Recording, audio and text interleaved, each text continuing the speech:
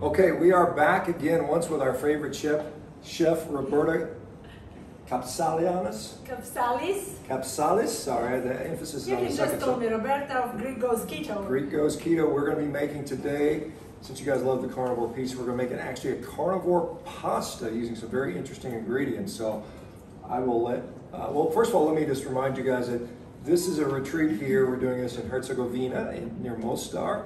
Next year we'll be doing something similar in Greece. So if you are interested in participating and trying some of this outstanding food, and I assure you it's outstanding, sign up, go to Greek Goes Keto and let them know you're interested. All right, well, go ahead and let's get started. Okay, hello Greek Goes Keto fans who are seeing us live now, and hello to all the carnivore tribe in the world, Dr. Sean Baker's fans. I want to present to you my zero carb pasta, zero carb tagliatelle or spaghetti, whatever you want. So here we have approximately 30 eggs, and the only two extra ingredients we used is the flour of sea salt. Use sea salt or whatever salt you prefer, and something which is very unusual, you can see it here. Okay, some of you might say it's not very carnivore, but carnivores use spices. This is going to kill the eggy flavor. And how is it going to do it? Mahlepi. The Greeks know it, people of Arabian world know it. Mahlepi is a seed of a wild cherry. This seed is being dried and ground into powder, as you can see, and you need very little of it in order to mask, or let's say remove the eggy flavor, or to make the pastry what those people who use the wheat and other cereals use to make it taste and smell better. Our carnivore pasta is going to taste awesome. It's going to have great nutrients, as you know. And then we're gonna cover it with a beautiful alla bolognese sauce, but it's gonna be a Greek version of bolognese sauce made with ground lamb, which actually was slaughtered this morning, so it's as fresh as it can be. We were lucky to get this. And it's going to give a twist to the Italian version. You know, okay, Italians say that they are the kings of pasta. I would say the carnivores could be kings and queens of pasta. So let's give it a try. What we're gonna do, this mixture of eggs, mahlepi and sea salt, as you can see here, is going to be our butter for the crepes. Well, you notice I'm saying crepes because it's a French word. We are here in Europe. You guys in USA, you say crepes. So whatever you call them, just think of them as your base for the carnivore pasta. Here I'm using the T-tool, which is actually gonna help me spread my butter, actually my whisked eggs, in this case, zero carb. Well, those miniature content of carbs in eggs could go even lower if you use quail eggs, because quail eggs have like less than 1 gram of carbs, and these hen eggs have around 1, something like that. Okay, so we are going to spread these so that we have a nice crepe, or as the Greeks say, crepa. We have to learn all the European words. The French say they invented crepes, so let's call it le crepe. But I think ancient Greeks, they had crepes too. They had some kind of a pancake. So we're gonna just leave it a little bit. You can do it with a pan if you want, if you don't have this type of, we call it crepiera here in Europe. It's like a machine which is just hot plates. Some of you are using those hot plates for the pancakes. Use it for this, it's perfect. So you have your spatula, you wait a little bit.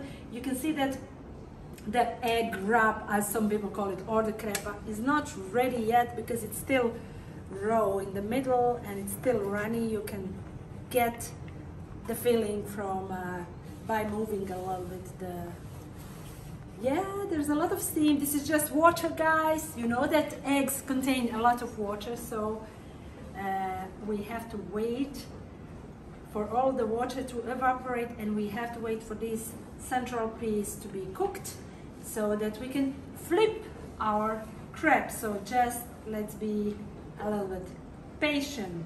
So, do you think this is gonna taste good, Dr. Baker? No, I know it's going to taste good. Looking forward to it. That's nice of you to say. So, we're getting there, but we can just leave it a few seconds more.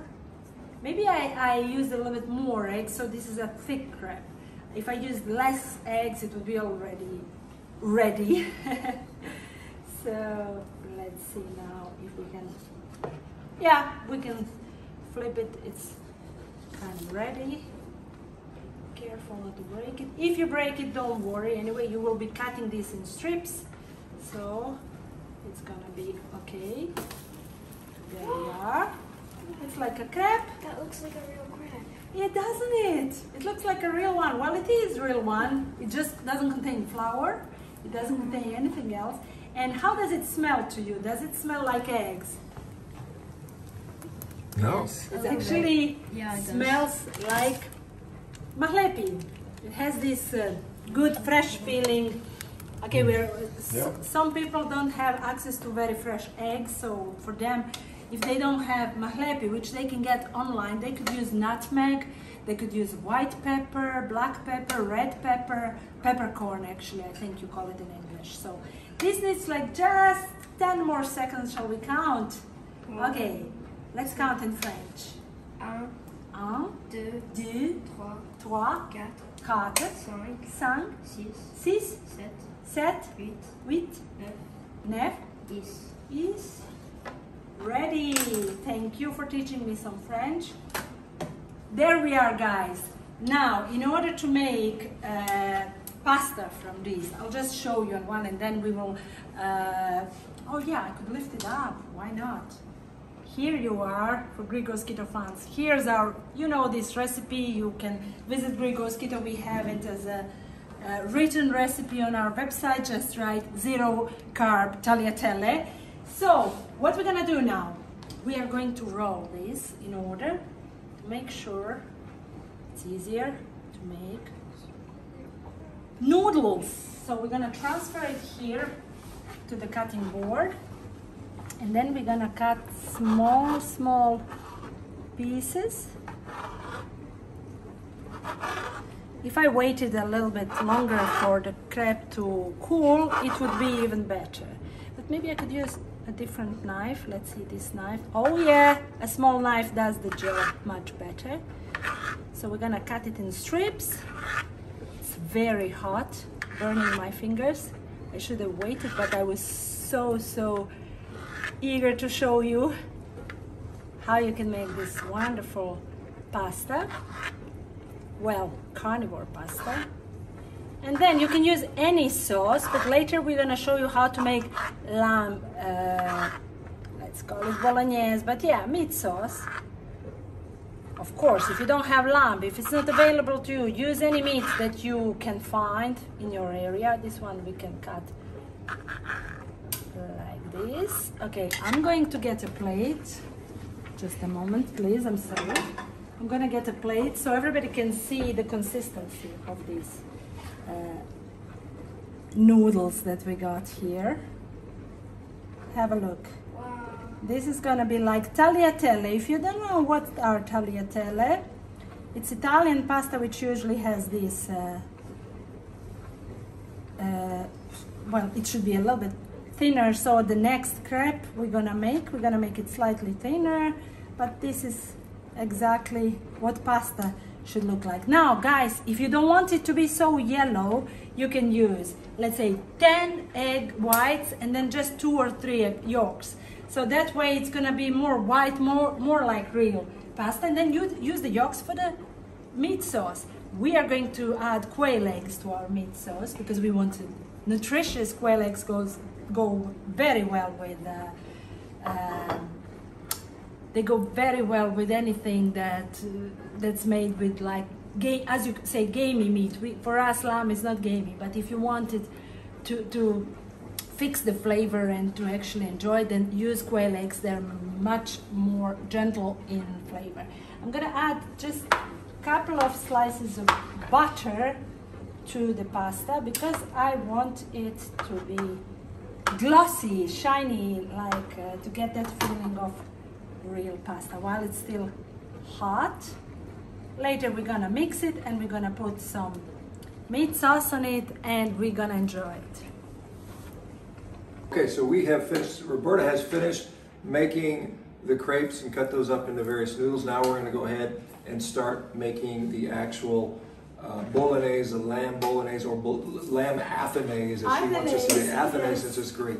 Anyway, let's go check this out now. We're gonna make some slight changes to standard meat sauce that is very famous all around the world as bolognese sauce. Pasta bolognese, the Italians would say.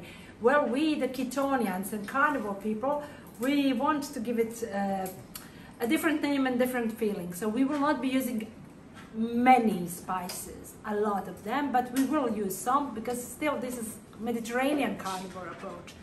So to color our pasta meat sauce, we will not use tomato sauce as they usually do. We're gonna use something that wolves and dogs, which we know are carnivorous animals, go and eat sometimes in the nature, even though it's not their main food, but they sometimes have a taste of it, especially if they're sick, they want to heal, because this is a fruit that's very rich in vitamin C, extremely low in sugar, like almost no sugar.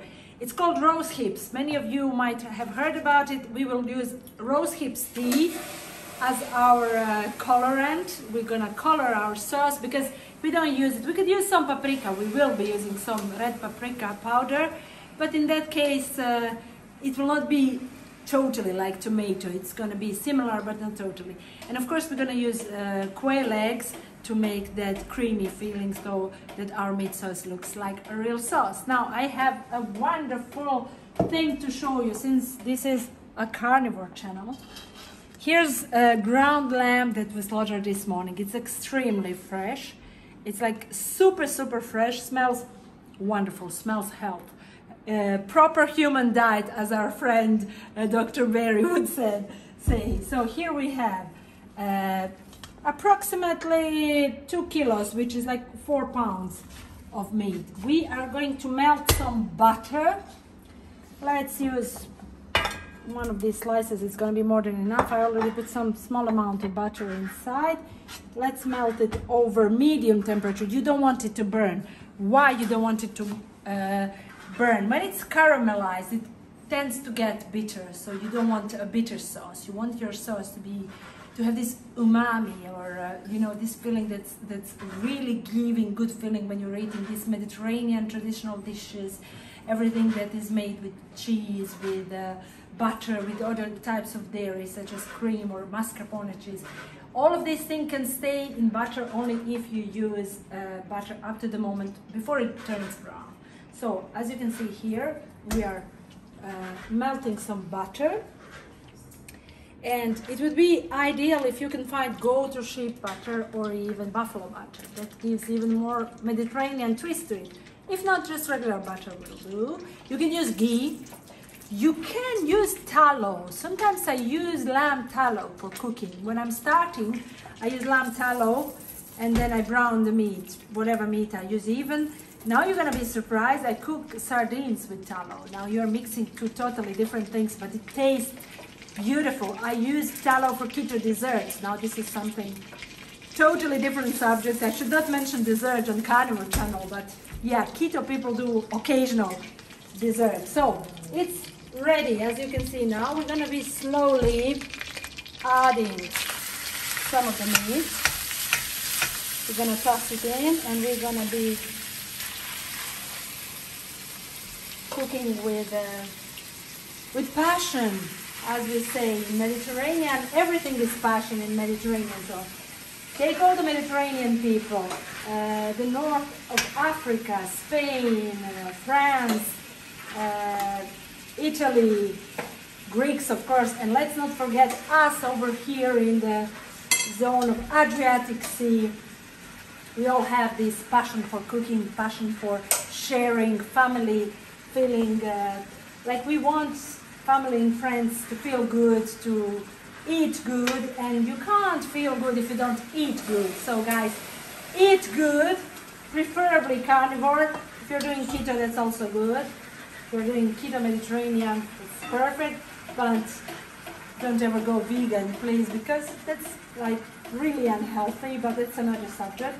Okay, so I have much more meat than my pan takes, but in a couple of minutes we're going to show you how it looks when it's all nice and brown, and then we're ready for the spices.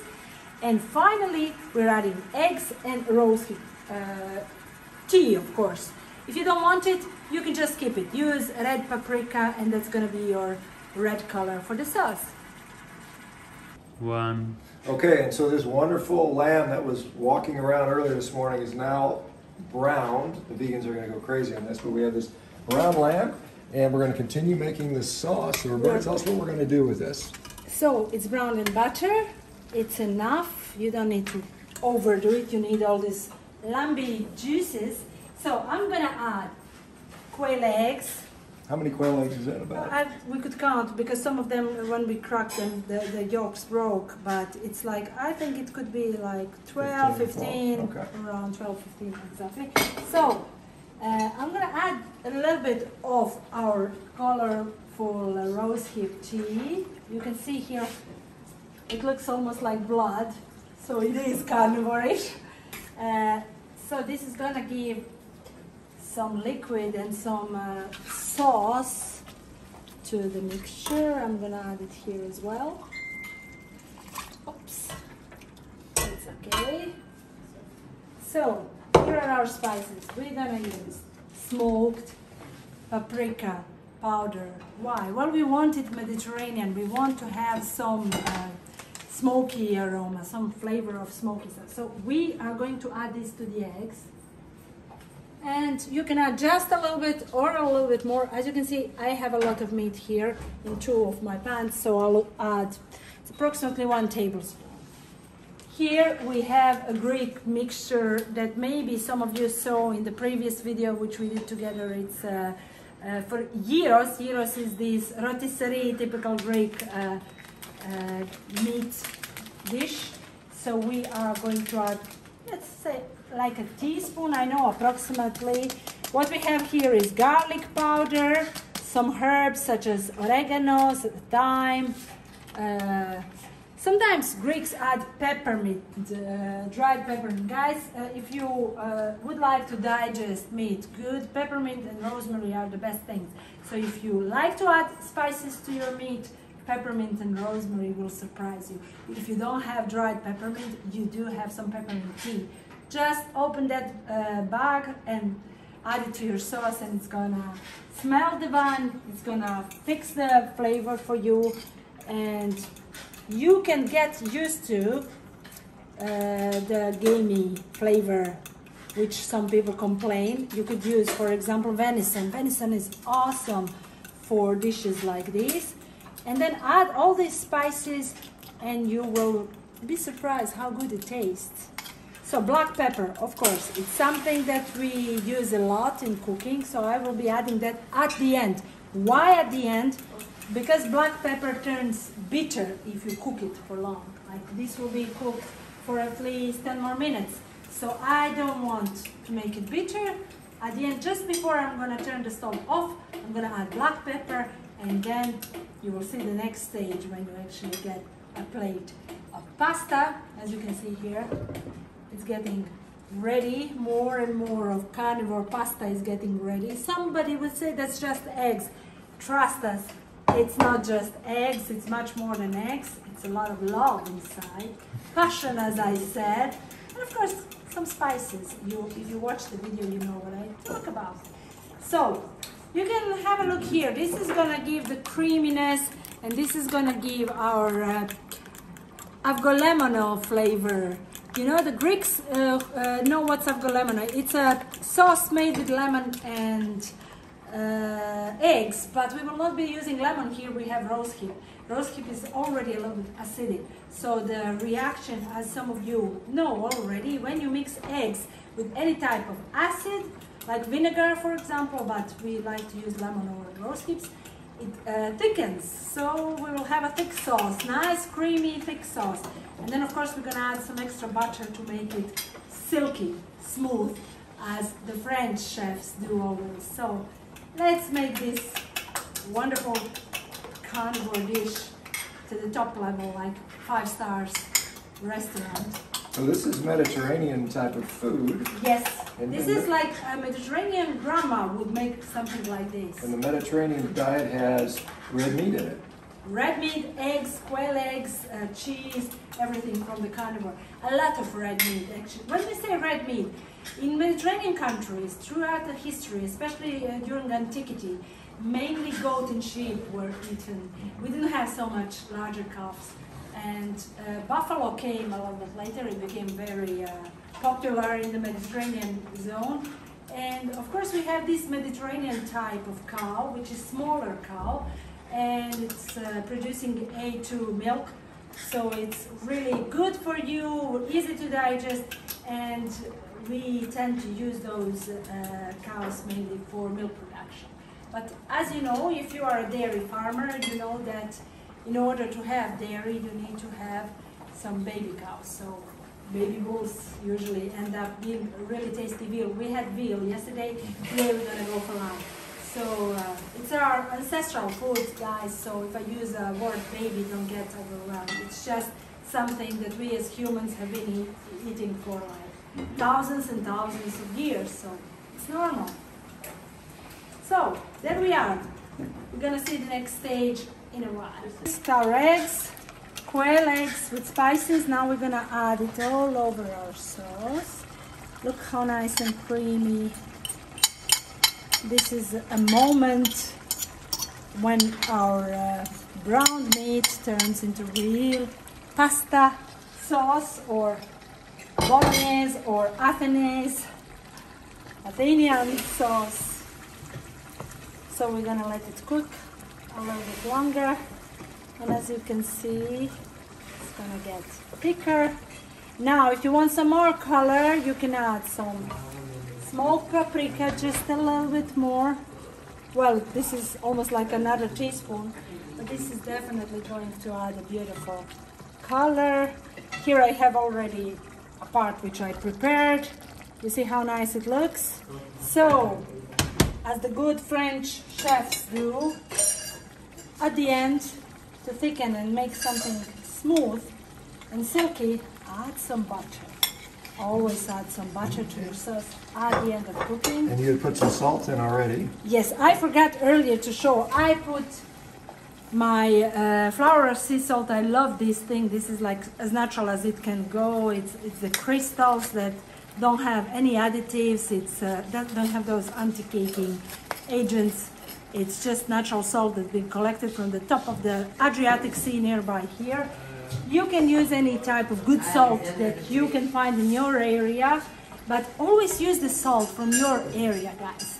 You need the minerals from the area you live at. If you're gonna take this Himalayan salt and you don't live in Himalayas, like you will not have all the benefits that you think, because they need to import it. They need to add additives in order to preserve this salt, especially if it's like very, what's the English word for this, when it's thin and it's like almost like a powder, you know, they serve this in some gourmet restaurants, etc. They're adding so many additives. You don't want that. Try to find nice mineral salt from the area where you are living. If it doesn't exist, then go for European sea salt, because here in the south of Europe, Mediterranean sea salt I would recommend. We're still okay with it. We're still not so polluted, so it's safe for you. Of course, animals love salt. For example, lamb will taste awesome if the farmers offer sheep and lamb some salt to lick. The same goes for goats. Goats adore salt. So if you want to like have fun with kids and offer some salt, like a piece of a rock of salt, salty rock that you can find in any country which has seaside, then animals will like run after you. We as humans also, we need salt. So don't be afraid of salt.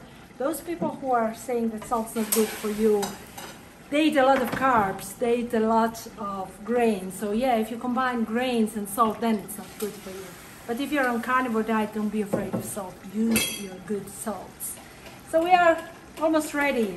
As you can see here, I'd like to show the sauce is ready, the pasta is ready. Now we're gonna serve it with some amazing cheese. Allow me to show. So we used Maria Zviezda. This is a Trappist cheese made by monks, the Trappist monks.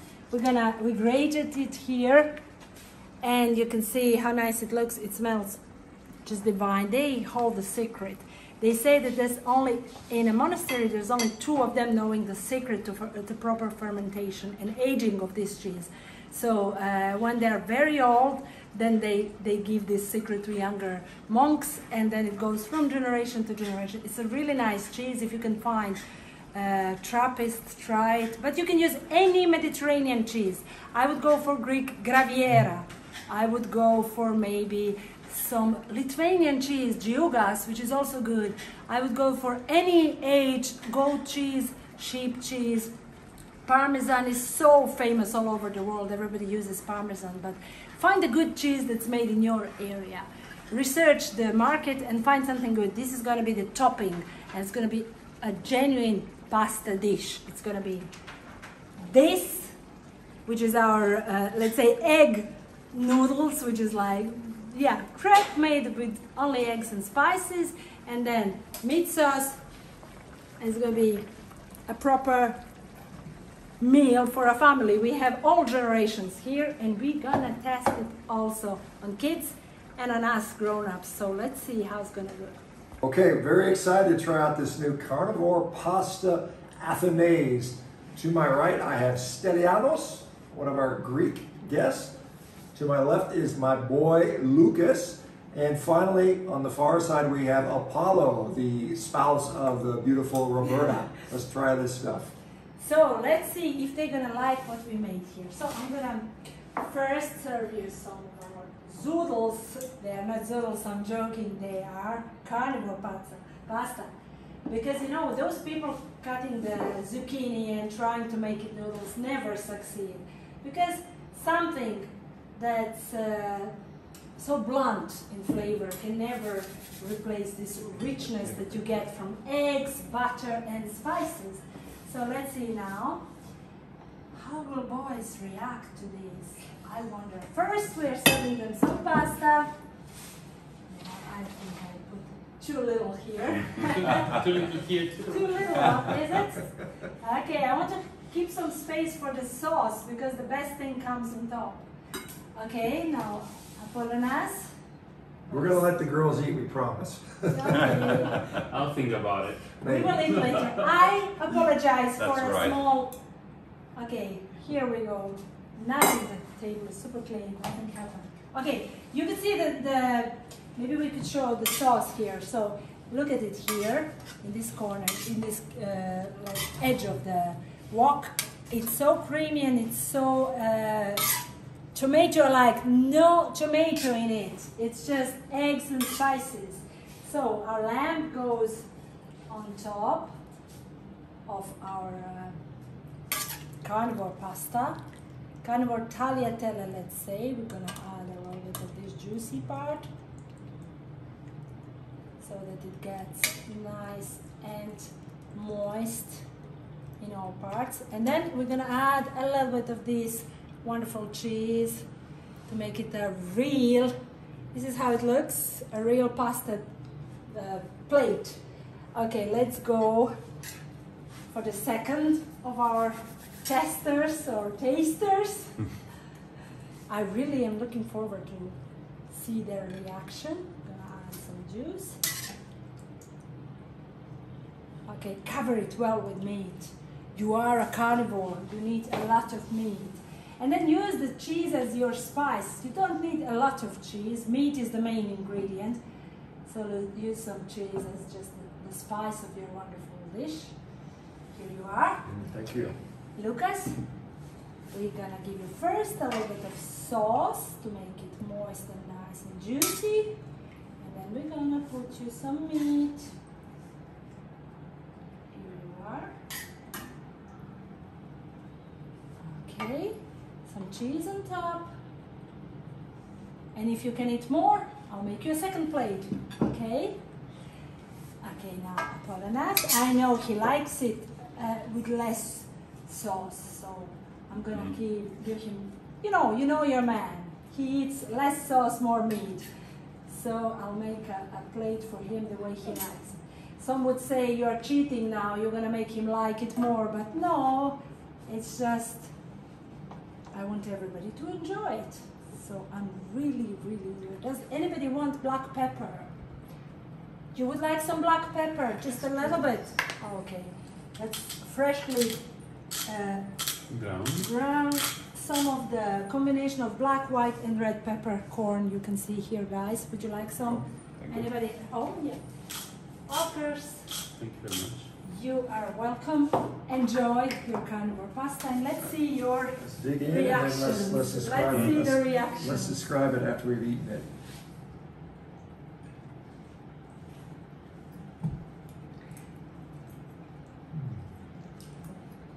Is it good? I'm really glad you like it. Still, your opinion? It's better than pasta. Really? Yeah.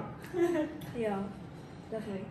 So, Lucas, does it appear like regular pasta, or do you think it's better?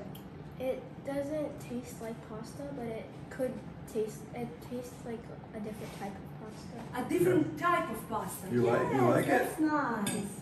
Did you eat some more of it? Yeah. Yeah. Okay, finish the first plate. I'll assemble the second plate for you. What about you, Apollonius? Is it good? I think it's absolutely magnificent and it's exactly what we need. Exactly. Yeah, definitely. It's nutrient-dense food. You have all these animal-based foods that you are full of vitamins and minerals, and of course protein, guys, and a lot of collagen because of the meat and eggs. Exactly. And the whole family can eat. Anybody. You can invite guests and you can tell them, let's have carnivore dinner. And then probably they would be like, oh, what's that gonna be like? And you tell them, we'll have pasta, don't worry. And it's a great conversation starter. How can we have pasta if it's carnivore? Well, this is how you can have pasta. Because the meaning of pasta is just pastry. It's the same root of the word. So pastry can be made without flour, without carbs, without sugar. You can make sweet dishes with these.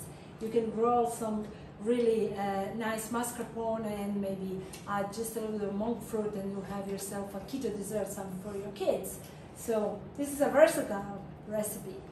Yeah, and I have to say, I don't taste any egg at all, really. I mean, you're right. You don't taste the egg. You can't appreciate it. It feels very much like noodles. I haven't had them in years, but what I recall. And the meat is wonderful, the spices. It's a beautiful, beautiful meal. Thank you so much.